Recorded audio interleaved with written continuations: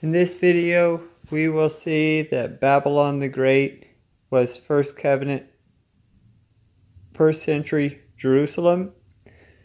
We will look at 4 connections that establish this. The first we could make is that in chapter 11 it clearly identifies Jerusalem as the great city, which is also what Babylon is over and over again called in chapters 17 and 18 and in a few other chapters. Okay, so that's the first point, is that chapter 11 identifies it as the great city, Jerusalem as the great city. That's also what Babylon the Great is called, the great city. The second connection will be in chapter 18, verse 20, where it says that Babylon the Great is responsible for doing harm to the apostles. And so it has to be a city that was around and able to do damage to the apostles. And so that is that could be, that eliminates any ideas of like the European Union or the Roman Catholic Church or any modern cities, America or whatever you're going to have. It has to be a city during the time of the apostles for the apostles to be able to be avenged on her. And then the third point was also from chapter 18, the last verse of the chapter, where the Lord said, where it says that in her was found the blood of prophets and of saints and all those that were slain upon the earth. So, although that may be speaking perhaps in hyperbole or some other special usage of, I don't know, special way of speaking, but that we'll see that the Lord Jesus uses that exact same kind of phraseology about Jerusalem.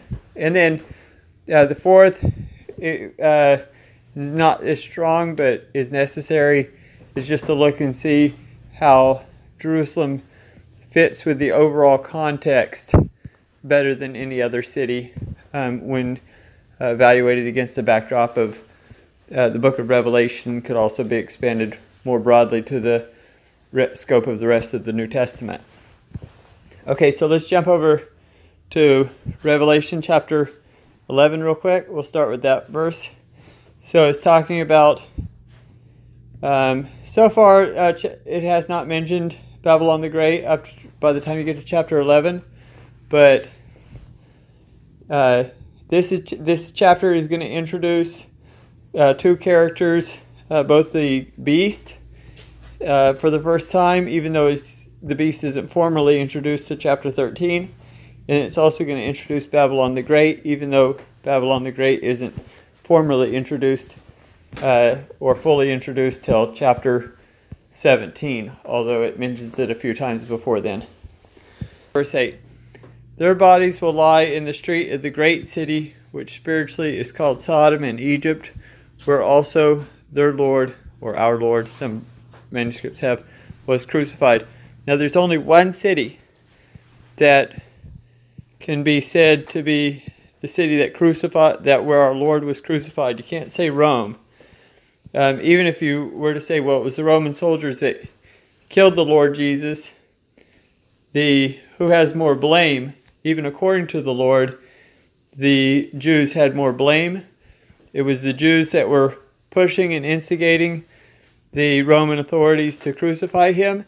And even if it was Roman soldiers that crucified him, they crucified him in the city of Jerusalem, no other city. They did not crucify him in Rome. So where was our Lord crucified? In Jerusalem. And so it says here that it's spiritually called Sodom and Egypt. I guess I could talk about that for just a moment. There's several reasons why Jerusalem would be called Sodom. In many times in the Old Testament, she's actually explicitly called Sodom, like in, I'll just go to my commentators because they'll point these out, like in Isaiah chapter 1. Let's see if they've got that here. Isaiah 1:10. Hear the word of the Lord, you rulers of Sodom. Listen to the law of our God, you people of Gomorrah. And there's several other Old Testament references where, let's see what this Jeremiah one says, where Jerusalem is called Sodom. In the province of Jerusalem also I've seen a horrible thing. They commit adultery and walk in lies, and they strengthen the hands of evildoers so that none does return from his wickedness. They are all of them become to me as Sodom, and its inhabitants as Gomorrah. So Jerusalem in the Old Testament by the prophets is called Sodom.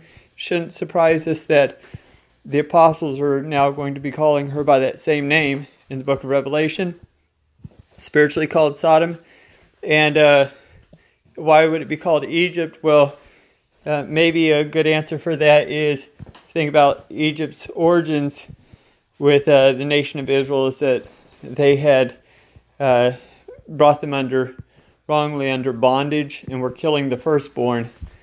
And Jerusalem also, with the Pharisees and everything, they were bringing the people under bondage. The law itself was a yoke that the apostles say our fathers could not bear. But on top of that, the Pharisees were adding, binding heavy weights, grievous to be borne. Were not lifting it so much with their finger. And though they, so anyway, so that's one way it could. And then also when the apostles would want to preach to the people, to preach to them the light yoke of the Lord Jesus, the Pharisees and the religious leaders in Jerusalem would persecute and attack that message. They would even go and persecute it out into foreign cities. But all that persecution was headed up from Jerusalem, just as Saul, before he became the Apostle Paul, was going to foreign cities and bringing them back to Jerusalem to execute them, or to imprison them. Okay, so and then another thing to consider about Sodom and Egypt is what's similar about Sodom and Egypt is that they both received judgment from God in a miraculous way from heaven. And so also Jerusalem was about to receive judgment from God in a miraculous way. And the Lord Jesus prophesied about Jerusalem, how it would be surrounded by armies and laid desolate even to the ground.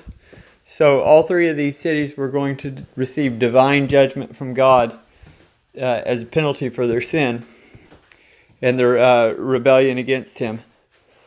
Okay, but what we really want to point out mostly here from this verse is the fact that their bodies will be in the street of the great city. Okay, and so all the time, as we'll see as we go through let's just see if our commentators even picked up on this for the great city. Okay, yeah, look at all these references they give here. Chapter 11, 13. Well, it just mentions a tenth of the city. Doesn't call it the great city there. Chapter 14. Babylon the Great is fallen, and so they're recognizing that is, my commentator here, and this is just treasury of scripture knowledge, is seeing the connection there that the great city is Babylon the Great, even though that verse doesn't mention Babylon the Great, at least not in the New Heart English Bible.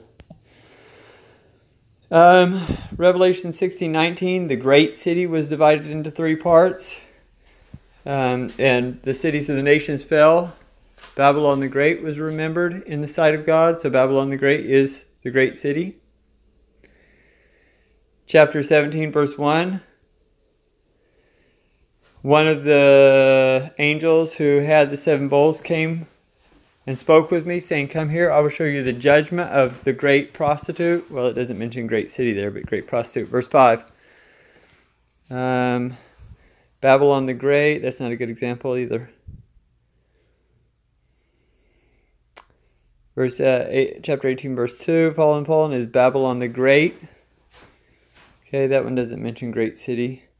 Verse 10. Woe, woe, the great city, Babylon, the strong city. Let's see. Chapter 18, verse 18. And exclaimed as they looked at the smoke of her burning, saying, what is like this, the great city? Chapter 18, verse 21. A mighty angel took up a stone like a great millstone and cast in the sea, saying, thus with violence will Babylon, the great city, be thrown down and be found no more at all. So it would be introducing a lot of confusion to call Jerusalem these nicknames that are not flattering at all, spiritually called Sodom and Egypt, and calling it that great city. And then this whole book is about the judgment of some great city. To introduce that confusion is not likely that he's calling Jerusalem the great city, but Babylon is a distinct city that's also called the great city. And let me just pause here for just a moment to say the book of Revelation is about two cities. It's about Old Jerusalem and New Jerusalem. It's about Old First Covenant Jerusalem, Old Covenant Jerusalem, that wouldn't get on board with the New Covenant, that rejected the Lord Jesus and his apostles. And it's about the replacement of earthly Jerusalem with New Jerusalem. Earthly Jerusalem had a tabernacle that had the outer court, or it had a temple, but the temple had outer court and inner court. When the Lord Jesus died on the cross and rose from the dead, he ripped those in two. He ripped the veil in twain, and that was symbolizing that he was the great high priest that had entered into the heavenly temple, into the very presence of God with his blood on our behalf. And when the first covenant temple, which had the outer court part of it still, was fully destroyed by the Romans, then came New Jerusalem to replace it, the true Jerusalem, and that is in the shape of a cube representing just the holy place. The book of Hebrews says, chapter 9, verse 8, and let's just jump over there real quick. We can always come back. Hebrews chapter 9, verse 8. Notice that he says here, with regards to the way that the old temple, the way the tabernacle was arranged. Let's see where he says that. All right. Now, even the first had ordinances of divine service and an earthly sanctuary. The first covenant had ordinances. Where the tabernacle was prepared, in the first part were the lampstands, the table, and the showbread, which is called the holy place. And after the second curtain was the tabernacle, which is called the Holy of Holies. So you got two parts. You got the holy place and the Holy of Holies. And then he's going to go on to say in verse 8 that the Holy Spirit is indicating this, that the way into the holy place was not yet revealed while the first tabernacle was still standing. So as long as that outer court existed as part of the temple framework, it's showing that this is not the right way. The way right to God is not yet clear. So when God was going to do away with that whole pattern, then the way to God would be revealed. The way to the holiest of all would be revealed, would be manifest. So it was revealed through the apostles' preaching and everything. But you got two groups of people. You got the Jews saying, we're the people of God, the children of God. Rather, we are the children of God, and the right way to God is through these ordinances, these animal sacrifices, the Levitical priesthood, etc. But you got the Christians saying, we are the children of God, and the way to God is through Jesus Christ, the Son of God, the Lamb of God. You got two groups of people, two different messages, both claiming to be the sons of God. And until that whole system is completely taken out of the way, then it's not going to be yet manifest, and that's the word here he uses. I guess this translation used revealed, but it's not going to be, I think the King James might say manifest. Let's see. Yeah, the holiest of all was not yet made manifest while the first tabernacle was yet standing. So as long as that system remained, the the world would be a little bit under confusion about who is the true sons of God, which is the right way to God. So anyway, let's jump back over there to where we were in the book of Revelation. And I think we're kind of coming to the close on that point. So to conclude that point, the first point is Revelation 11 establishes that Jerusalem is the great city. And if Babylon the Great is called the great city and Jerusalem is called the great city, then Babylon the Great is Jerusalem. Next point is, and we'll go over to chapter 18 for this. Verse 20. Rejoice over her, O heaven, you saints, apostles, and prophets, for God has judged your judgment on her. And the King James here has, God has avenged you on her. Now, for God to avenge the apostles means that somebody did something wrong to the apostles that God has to come back and avenge on their behalf. So it has to be a city, in order for God to avenge in this great way of actually destroying the city, that means that he would have had to have actually killed apostles. So what city can kill apostles? As we said earlier at the intro, it has to be a city that's contemporary with the apostles. God can't avenge the apostles, can't avenge the apostles on America, because America hasn't done anything to the apostles. So it has to be a city, like I said, in the first generation, in the apostles' generation. And you think for a moment, what city does the Bible say would be guilty of killing the apostles?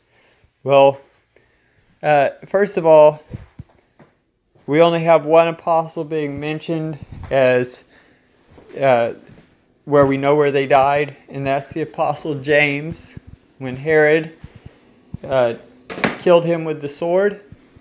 And Herod tried to kill Peter also. Well, that was in Jerusalem. Then Stephen was not an apostle, but he was killed in Jerusalem. The apostle Paul, they tried to kill him in Jerusalem. You may remember whenever he was giving his discourse, and as soon as he mentioned that God had sent him to the Gentiles, they all yelled out, "It is not fit for this man to live." And the Romans had to go down and rescue him from the crowd, because they were about to try to kill him right there on the spot in the city of Jerusalem. So it's the city that killed the Lord Jesus. It's the city that killed the prophets. It's the city that was going to kill the apostles. Also in the secular historians, the book of Josephus, which is a pretty reliable historian, he mentions that James was killed in Jerusalem. I believe there's another historian, reputable historian, that corroborates that.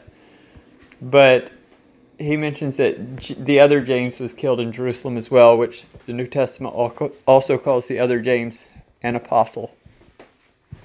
So you have apostles being killed there. We don't know where Peter was killed, but we know that the Lord Jesus did say that somebody would kill him when he signified what kind of death he would glorify the Lord with. But it doesn't say what city he was killed. But we do know that Peter was headquartered out of Jerusalem. In what little we know out of the book of Acts, we know that he did travel around.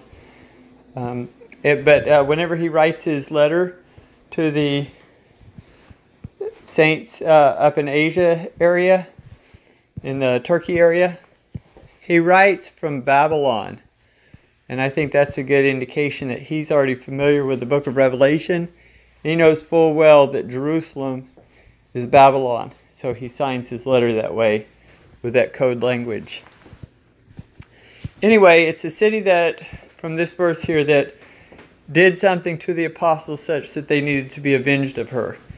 And Jerusalem is the best fit for a city that kills the apostles, because we have New Testament records of apostles being killed in Jerusalem. We have secular historians recording that apostles were killed in Jerusalem.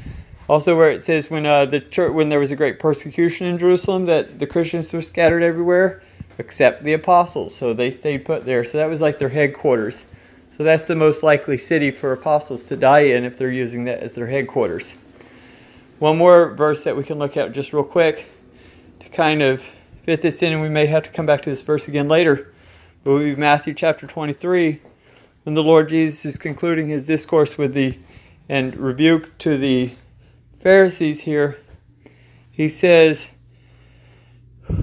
let's see, picking up in verse 34, "Wherefore, behold, I send unto you prophets, wise men, and scribes." So this verse has three categories listed: prophets, wise men, and scribes. He says some of them you're going to kill, etc. But when I look at the cross-reference, I believe it's to, it might be in cross-reference to Mark. Let me just look at my commentaries real quick and see what they suggest. Maybe that's not it.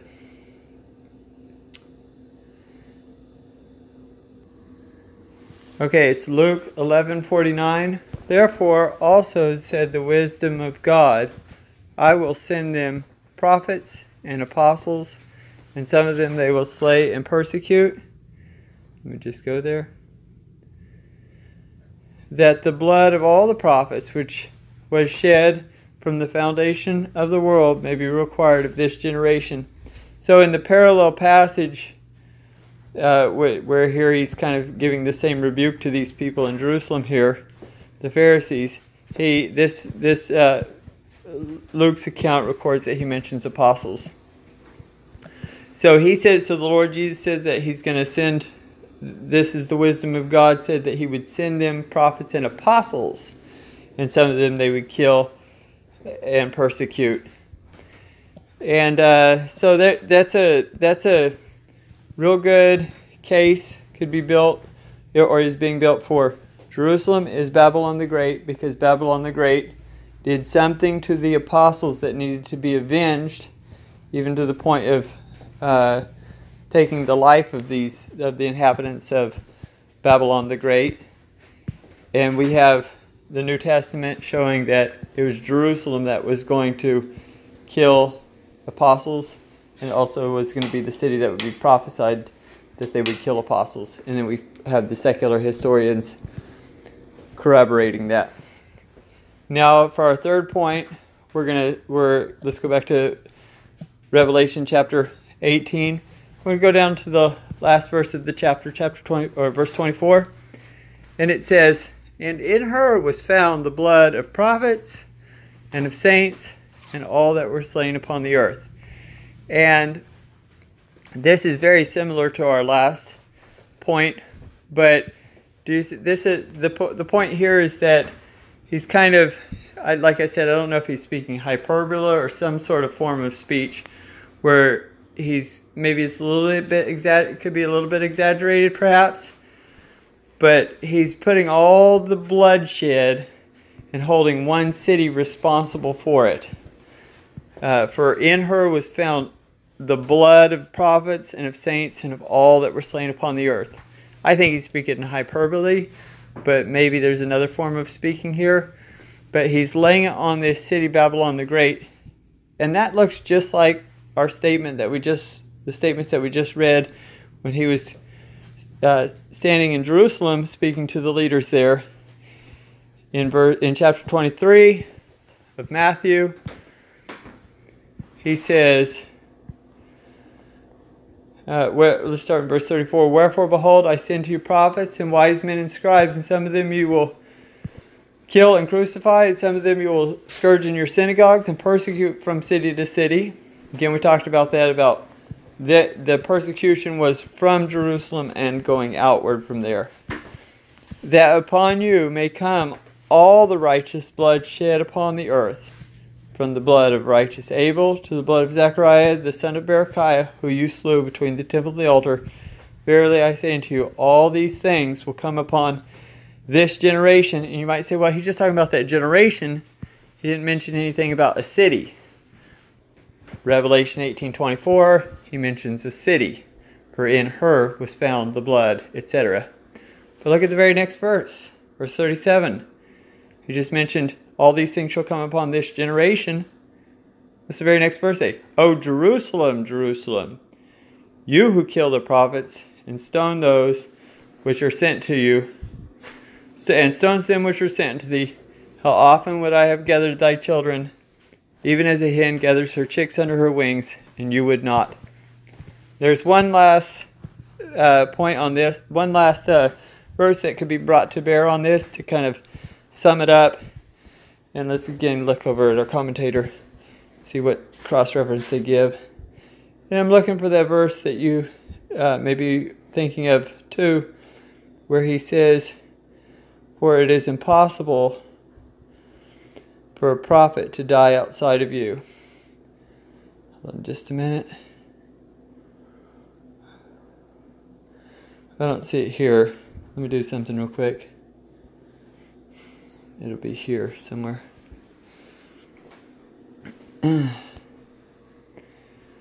Okay. I think it's Luke 19:42. Let's read this. Saying, if thou hadst known, even thou, at least in this thy day, the things which belong unto thy peace. But now they are hid from thine eyes, for the day shall come upon thee. Nope, that's not it. Sorry. Oh, here it is. Luke 13:33. Nevertheless, I must walk today and tomorrow and the day following, for it cannot be that a prophet perish out of Jerusalem. Some of your translations read, it wouldn't do. It just wouldn't do for a prophet to die outside of Jerusalem. And then you have that very parallel statement to the one we just read there in Matthew. O Jerusalem, Jerusalem, you kill the prophets and stone those that are sent to you. How often I would have gathered your children together as a hen doth gather her brood under her wings, and you would not. Behold, your house is left unto you desolate. And verily I say unto you, you shall not see me until the time come when you shall say, blessed is he who comes in the name of the Lord. Which, I guess since this is we're all putting all this together, the Lord associates the destruction of Jerusalem with his coming. Do you see that? He's mentioning in verse 34 Jerusalem being destroyed, and in verse 35 he's mentioning his return. And that's the same thing we see over there in the book of Revelation. Chapter 18, he's talking about the destruction of the city. Very next chapter, chapter 19, is the Lord's return. He's coming on the white horse. Anyway, so just to seal up that third point is that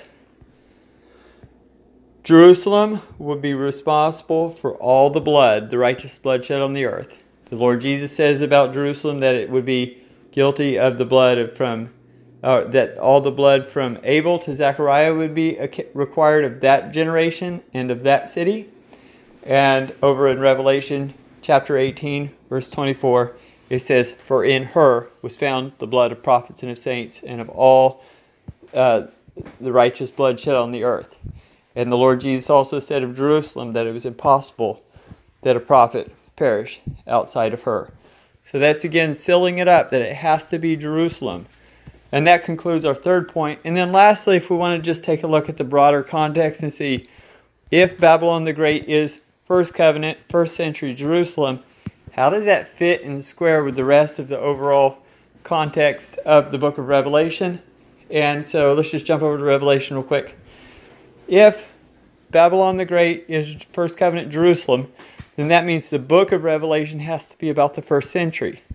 That means that the Lord's coming has to be in the first century. And what we'll see in the book of Revelation is that the Lord predicts, and the apostle here predicts, that the Lord is coming soon, even in his generation. So in chapter 1, verse 1, it reads, the revelation of Jesus Christ, which God gave him to show unto his servants the things which must shortly come to pass. And in verse 3, blessed is he that readeth, and they that hear the words of the prophecy, and keep those things which are written therein, for the time is at hand. In verse 7, behold, he comes with clouds, and every eye shall see him, and they also which pierced him. So we're talking about that the people who pierced him would still be alive to be able to see his return. And all the kindreds of the earth shall well because of him. Even so, amen. And then we have in chapter 3, probably, the Lord Jesus warns the churches that he's coming. Behold, I come as a thief. Now, if he's talking to, let's see, this is Sardis. He's saying, wake up. You have a name that, I think this is where you have a name that you live and you're dead. Be watchful, strengthen the things which remain that are ready to die, for I have not found thy works perfect before God. Remember therefore how thou hast received and heard, and hold fast, and repent. If therefore thou shalt not watch, I will come on thee as a thief, and thou shalt not know what hour I will come upon thee. So the Lord's talking about coming back very soon, even in the time of this church here in Sardis. And we also have a couple other, let's just, I don't remember all these references, so let's jump over to my commentator real quick and see if this treasury of scripture knowledge is real valuable.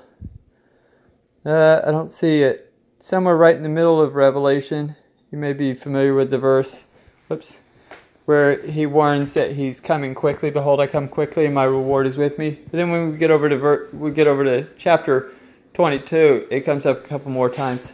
I think that one might be like in chapter 14 that I was referencing. But here we have in chapter 22, verse 7, Behold, I come quickly. Blessed is he who keeps the word of the prophecy of this book. And then again, he's going to say some similar words. Verse 12, And behold, I come quickly, and my reward is with me, to give to every man according to his work shall be. And probably one more time, let's see. Okay, and then in verse 20, Surely I come quickly. And you might be able to just think back that this is the kind of language that's all over the New Testament. The Lord Jesus says, This generation will not pass away till all these things be fulfilled.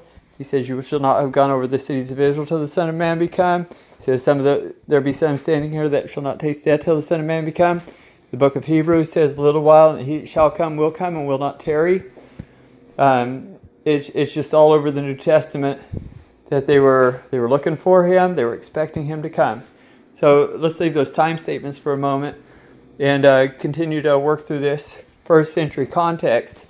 In the book of Revelation chapter 17, where it's describing the whore, and it describes the beast on which she rides, which is indeed Rome. And that's, I think, why a lot of people get thrown off to think that the woman is Rome. Well, the woman is Jerusalem, and she is riding Rome, and that is that she has made an alliance with Rome such to achieve her desire and her will, which is in many cases opposed to the will of God. And this is like a prostitution, a spiritual prostitution, just as we see coming up time and time again in the Old Testament. Israel making alliances with other kingdoms contrary to the will of God. We see this kind of thing borne out in the case, for instance, with the cross and with Christ, where they said, We have no king but Caesar, showing that we're all right with allying with and receiving benefits from Rome if it helps us achieve our goals. Anyway, so the beast is Rome indeed. The woman is Jerusalem, First Covenant Jerusalem, which utilizes that relationship that they have with Rome, that alliance. But eventually Rome gets fed up with Jerusalem, and that's why we have this. They hate the 10 horns of the beast, hate the woman, and they burn her with fire. That may be generals. That may even be generals in the land of Israel who have kind of traitorized over to the Romans when they come through and give the Romans their allegiance. Or it may be talking about just client kingdoms from roundabout nations. I'm not sure exactly who the horns are, those 10 horns. But it talks about there are 7 kings. So these 7 heads of the beast, those are Caesars. And it mentions, let me find it real quick, where it mentions, okay, here's the 10 horns, which are kings. And I'm saying this might also just be generals, which would be like kings. Or they might be client kings from these various nations right around the region. But let's see where it mentions, it might be chapter 16. Nope, it's got to be chapter 17. Okay. All right, here we are in verse 10. And there are 7 kings. 5 are fallen, and 1 is, and the other is not yet come. And when he comes, he must continue a short space. So we're talking about kings that are already have come and fallen by the time that John is writing this. And we're talking about a king that's in existence right at the time that John's writing this. And we're talking about this this coming king that has got to continue just for a short space. And then we talk about the 8th king that's of the 7 and goes into destruction. So these are, I would suggest these are Caesars at their 1st century. So just, again, thinking through the context. This is all 1st century context. Yeah, I could continue to go on for more context clues. I did want to show you one other thing that's kind of not really related to the topic, but it is an interesting thing. Also, I guess with relation to the idea that how can Revelation really be 1st century. One thing that maybe this is not so related. So I think I'll end it right there and make my next video. The topic I was going to bring up was the new heavens and new earth, which I'm going to suggest we're in right now. We'll save that for another video and show how that the new heavens and new earth were the very next thing on the horizon, and that was to be considered one and the same as the Lord Jesus' return. The Lord Jesus' return would bring in the new heavens and new earth, and those are the heavens and earth which we are in right now, the new covenant heavens and earth. Anyway, so just to quickly summarize, we looked at 4 reasons why Babylon the Great has to be Jerusalem. It has to be Jerusalem because in chapter 11, Jerusalem is called the Great City, just like Babylon the Great is. In chapter 18, verse 20, Jerusalem is guilty of doing something bad to the apostles. So it has to be a 1st century city. And Jerusalem we have records from the New Testament of Jerusalem killing apostles, and we have records from secular historians of her killing the apostles. Then we have chapter 18, verse 24, 3rd point, which is that Babylon the Great is responsible for all the blood, and the Lord Jesus holds Jerusalem responsible for all the blood. So we're talking about the same city. And then 4thly is just that the overall broader context of Revelation is 1st century events, and so it's got to be a 1st century city, and looking at how this woman rides the beast and such forth fits best for it being Jerusalem. Anyway, that concludes the video. I hope you found that helpful. Thanks a lot. God bless.